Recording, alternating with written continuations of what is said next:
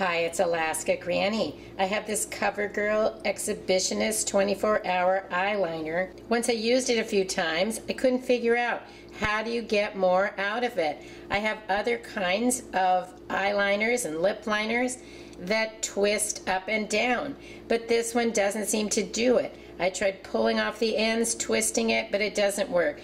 It doesn't look like the type that you would sharpen, but guess what? It is. But it's very soft on the inside. You want to get a sharpener. I just have one that I use with pencils, but that's okay. It's going to work. You just have to remember that the inner liner is much softer than pencil lead. So you want to twist it around a few times. And you want to pull it out as straight as possible, because if you pull it at an angle at all, the little edge of the liner breaks off as you're pulling it out.